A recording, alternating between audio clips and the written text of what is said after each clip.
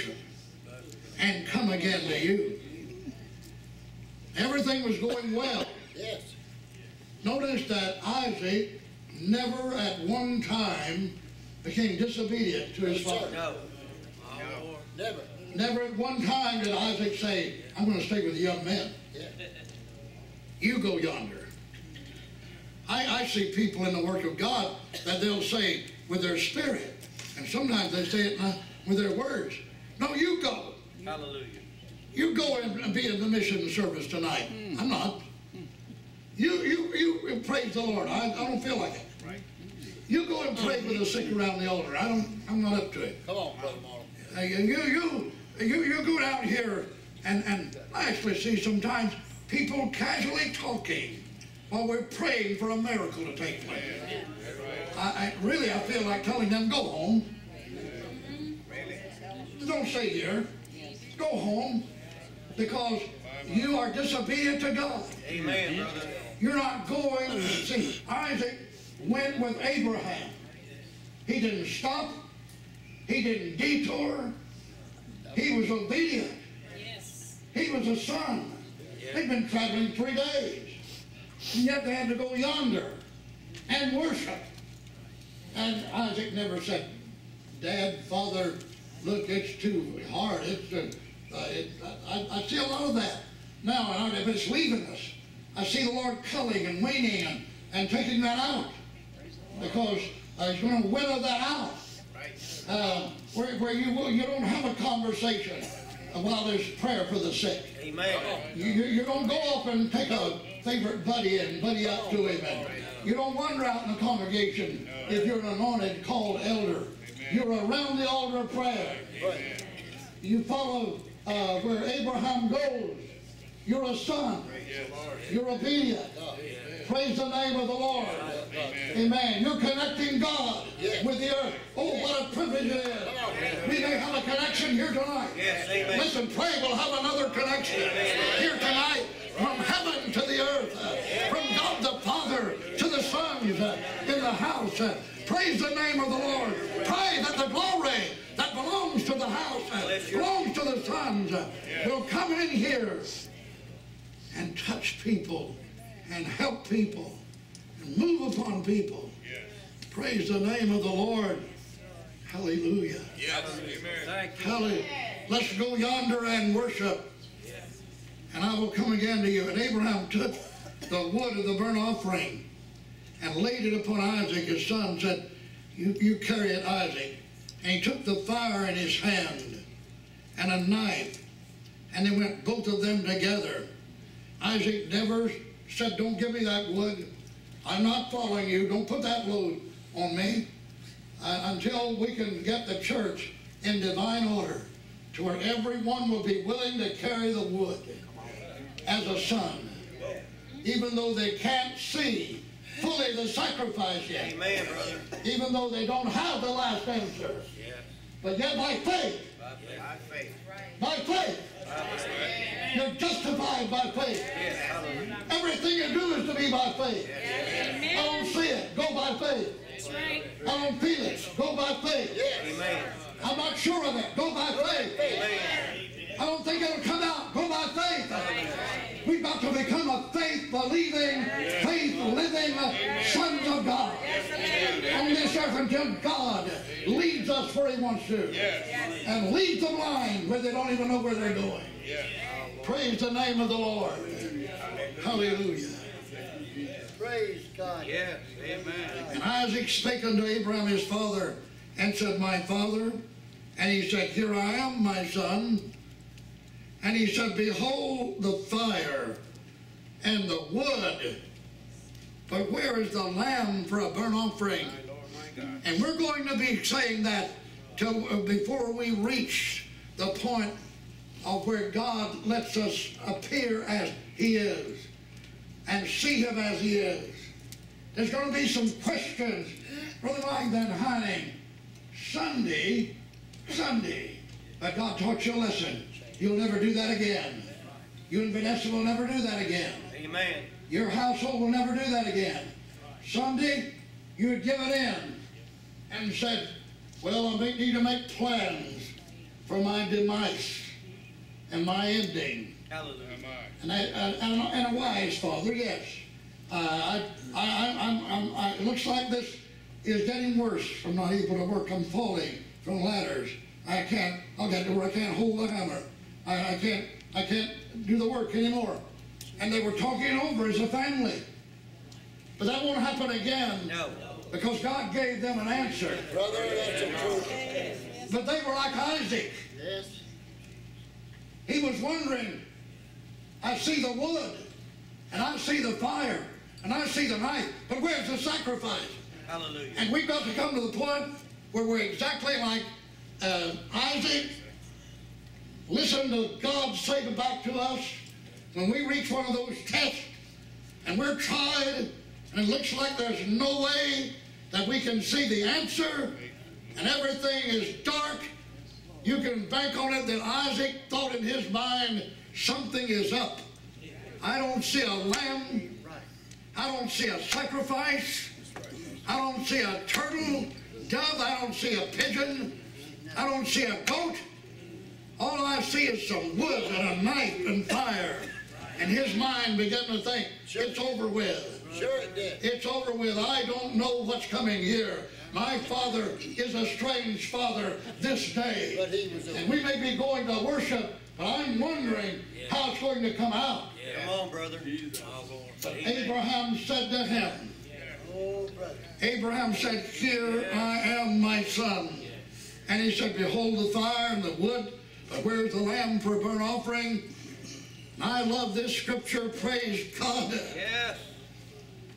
Verse 8, and Abraham said, my son, my son, God will provide himself a lamb for a burnt offering. Praise God. Amen, amen. Don't you know that Isaac breathed a great big sigh of relief and said, well, the mystery is solved. I know that I'm not going to be that because I'm not a lamb. I'm his son. But he realized right away, have faith in his father. Because he would, God would, his father said, God will provide for himself. Praise the name of the Lord. All I need is an answer from God. And I have an answer from God tonight. And it doesn't matter what is facing, God will provide. I said, God will provide. That's right. I'm not leaving that. Some of you right now need to get that. Some of you need to get that. Some of you need to get this. Some of you need to realize God will provide. Sunday night was a turning point with me in this church after 56 years and facing many obstacles and many problems and many times when it looked like the vacuum cleaner of time and age and trouble and religious problems and upset conditions and the world we live in was going to vacuum the church clean of faith and sons of God and take people out to where there was nobody left and be like the prophet Elijah. Here I am, Lord, sitting under the tree weeping. Here I am, the only one. Reduced down to me. There's nobody else left. And did you know that spirit will take over a church? It'll take over you. But you better get away from that and hear the voice of God just like Abraham did. Abraham heard the voice of God and God said, I will provide. And Abraham said to his son, God will provide. Praise the name of the Lord. We should be so built up in faith tonight and courage in our church that no matter what it is, we can say as a group and roar it out with the Holy Ghost coming down upon us and spirit-led and spirit-filled and the power of God upon us, shaking us, praise God, moving in us. We should be so fired up. Fired up tonight. Hallelujah. Everybody will say, God will provide. I said, God will provide. Brother Michael, God will provide. Come on. Let's rev it up tonight. Let's rev it up. Let the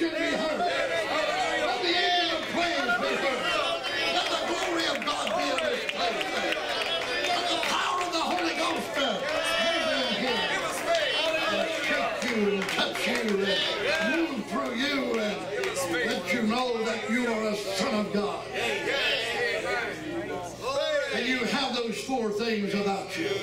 And everybody said, praise the Lord. And everybody said, praise the Lord. Look at somebody next to you and say, God loves you. Amen, amen, amen. I said we ought to be so revved up. Now come on, I am going to listen. Whatever I have to do, I'm telling you, whatever I have to do. And you better get your room ready for it. You better get your house ready for it. We're going to cleanse through the Word of God and messages. We're going to cleanse some spider webs that have taken hold in these grounds in this church. And when we get through with a fan that's in his hand, we're going to thoroughly purge the floor until we will have no excuse. We will go with Abraham up to the mountain and go yonder and worship and believe God that God has the sacrifice all the time. He has it all the time.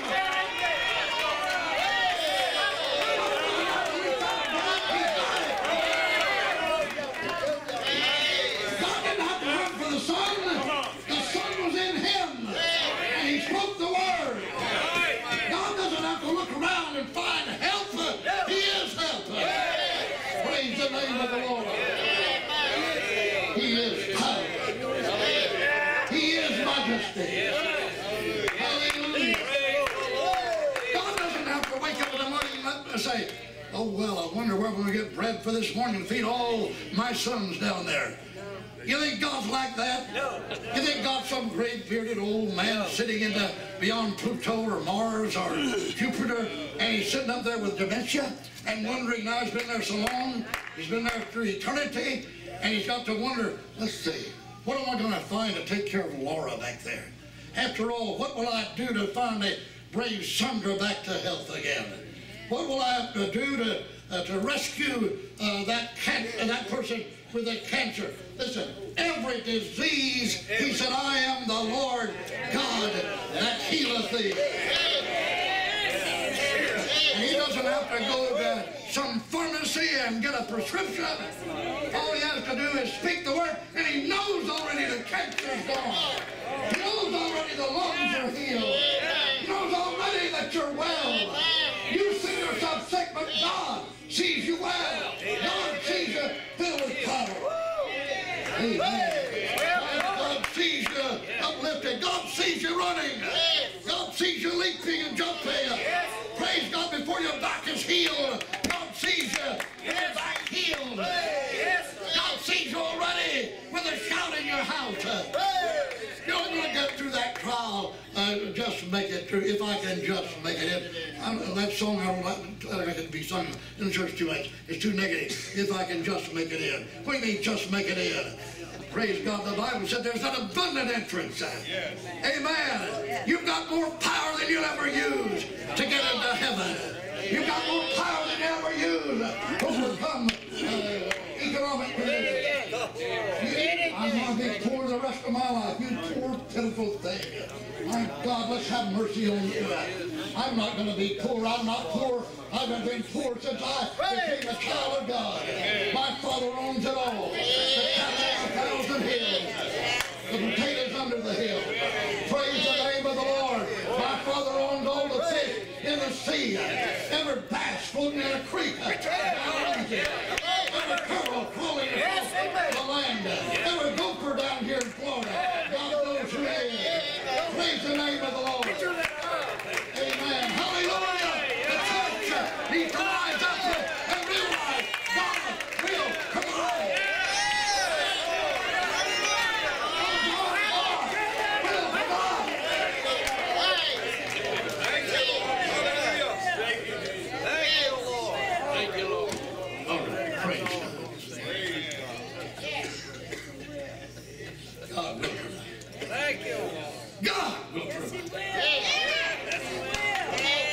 God will provide. I said God will provide. Come on, you're going to get that in you. You can't sit there and just say it. You've got to believe it and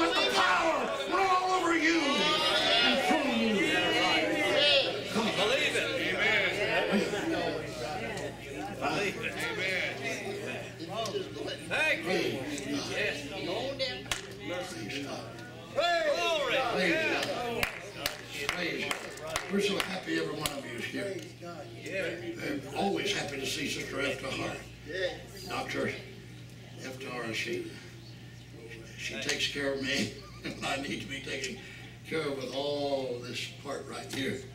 And I so appreciate her. Praise God. Thank you, Lord. Welcome again, F.T.R. God bless you. Been a part of us many years, and we've always enjoyed having her, both as friends of my wife and I, and both as part of the church here, the child of God. Praise God.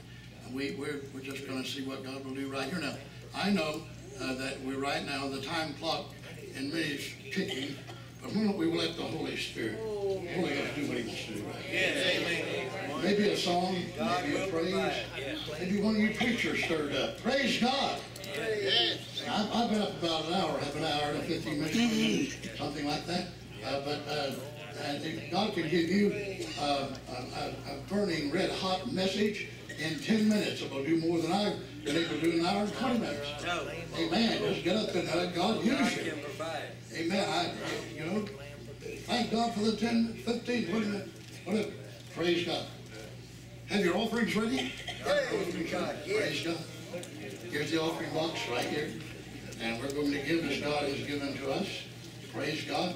And we're going to say, Lord, sanctify the offering and make the offering blessed tonight. And make it great and make it good. Praise God. And you get your offering out now. And I want you to hold it. Now, don't be so quick. Praise our God. And, let's sanctify it before we, everybody pray. Is this the best I can do and I need to do and want to do? Lord, this is yours. Belongs to you. Praise God. This belongs to you, God. This is yours. Praise God. Amen. Amen. Praise God. So happy to see you. So glad to see Brother John, Sister Gloria House, ministers of God, ministers here in the church, and happy to see them and all of you out here. My goodness, you look so good tonight. Praise God. All right, Lord, sanctify this in the name of Jesus.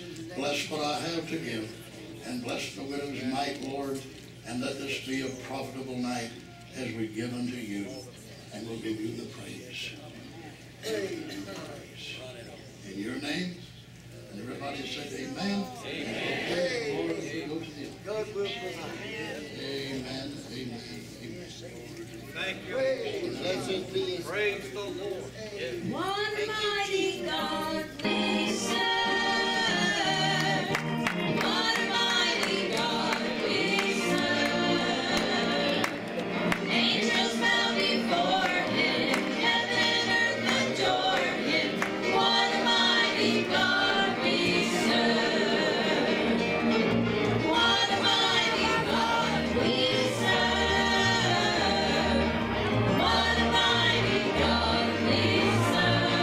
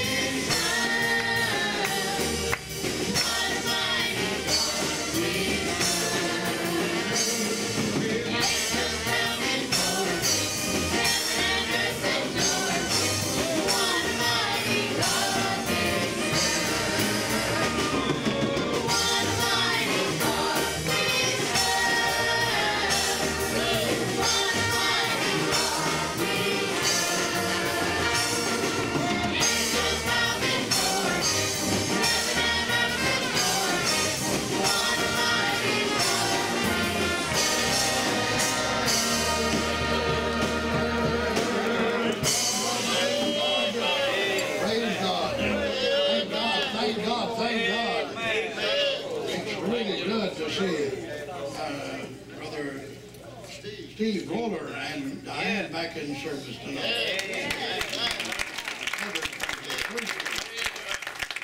Good to have you back home again. Operating that overhead back there. Yeah. And then Brother Buddy, we miss Brother Buddy. Brother Buddy and Sister Diane are deep in our hearts here. Brother Buddy, you're missed when you're not here. We love you. Amen. That's right. And you tell the devil I said so. Praise God. You know, I run into those devils every now and then. I have to tell them. And just let them know that you're loved. Praise God. And we've got Sister Janet back here. She just hasn't been coming that much, that long, but she loves the Lord. She loves the church. And I told her daughter there to get those girls that sing with her back here. We miss them. Get them back here on Sunday afternoons so I can talk to them. I want to tell them we have need of them more than the mega church does. Praise our God. Amen. Sister Janet, somebody get her a microphone back there. And get on your feet there. And you had a word, didn't you? Something to say. All right, say it. Praise God. There's a microphone right there by you. Yeah. Amen. And then the rest of the church. Praise God. Bless you. Amen. Hallelujah. I don't love God because I want to love Him, but by His goodness with me, He make me crazy for Him. I really supposed to be crazy right now. I losing it before because of my situation, of the problem that I was facing. I couldn't take it on my own, and I lose it. Guess what? And Jesus happy Himself to me. Amen. And He told me, selfish people is the one who's depressed, who got depression. I couldn't understand Him. I said, I'm not selfish. I love everyone. I try to help everybody. So I'm not selfish. But when I think about it, it's true. It was me, myself, and I. So I was thinking about myself. And that's why I was losing it. And He told me to get up. Go help people who don't have any help. So my husband and I, we go to nursing home and I volunteer. Isn't that wonderful? Isn't that wonderful? Yes. And I help people. I try to feed them. And people who need to go to the doctor, who don't have anyone to take them to the doctor, I take them to the doctor. I try to offer everyone my help. And guess what? I get out of my depression.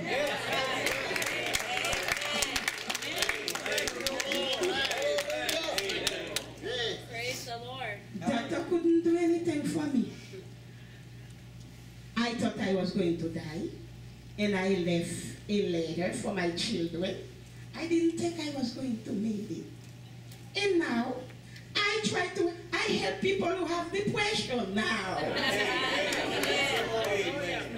God is good. And after He told me, okay, to go to remind to people that He's coming back soon. So, I go in the train in Miami, everywhere. We hold on posters on the street who said to repent, Jesus Christ is coming back soon. And one time, when my husband and I was evangelized in Miami,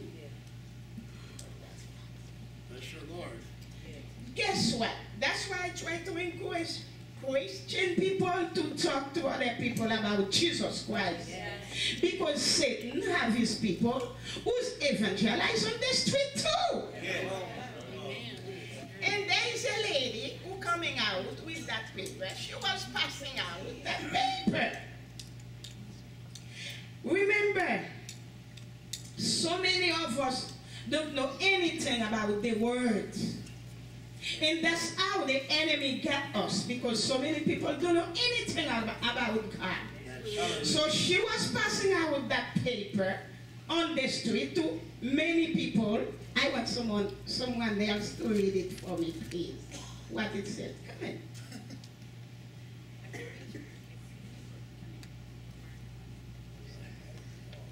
Praise.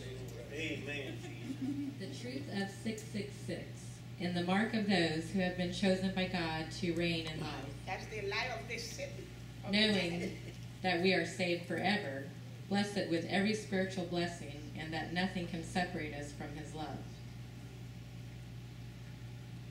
Praise God. The truth of 666, and why we shouldn't be afraid. It is number of man, not the devil, and there is wisdom in the number. Revelation 13:18. It is a number of prosperity. 1 Kings 10:14 and 2, 2 Chronicles 9:13. It is a number that identifies the children of God. Ezra 2:13. It is a sign of love for God, both in the mind and the body. Song of Solomon 8:6. It is the sign of immortality, honor and riches of man, Christ Jesus. Proverbs. I think it's 3:18. Do you hear that? Yes. Said, no, very soon something going to happen. And there is not only one person, many people doing that on the street today. And while the place you're working, you don't talk to anyone about Jesus Christ coming back soon. I couldn't understand when that lady gave me that paper. She said, okay, that number is a number of prosperity. That's true, because when you have the mark of the beast, you're going to be able to buy, to sell, you're going to have a good life. But at the same time, that means you choose Satan. There is no joke anymore. There's no joke anymore. God bless you. Pray for my husband and I. We're on the street. It's not playing. Satan attacking us so many kind of the way. But devil is a loser and he's a liar. Keep us in your prayer. God bless you. Amen. Very good. Praise the Lord. Praise the Lord. Hallelujah. Hallelujah. Hallelujah. Hallelujah. Sister Gloria. Brother Marlowe, all week long, the Lord has been talking to me about how to host the Holy Ghost and how to welcome him into your life. And we started, Sister Marlowe started with the song, Holy Spirit, I Appreciate You. And I felt it, and I felt the anointing.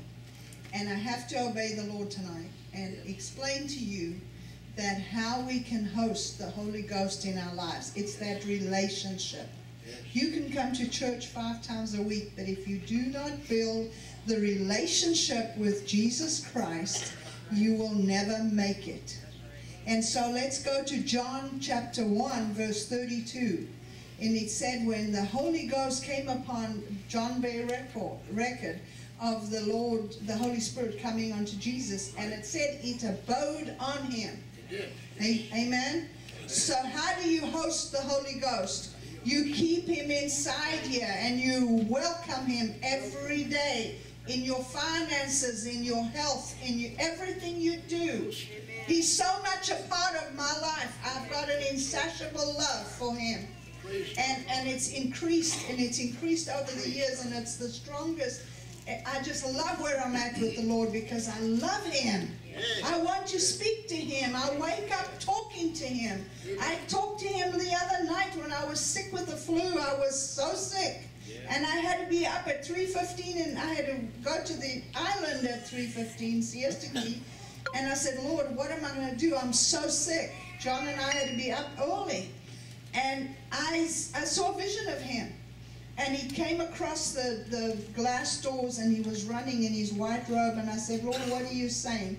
He's saying the breaker anointing has entered your house right That's now. it. That's it. And he's the break anointing. He's the breakthrough God. Amen. And I said, Lord, if this is what you're saying, then you need to heal me right now so that I can go and do my job. Do you know that he walked into my room and he touched me? And I was instantaneously healed. And I drove without any sleep. It was like I'd slept 8 hours. I have been fine Hallelujah.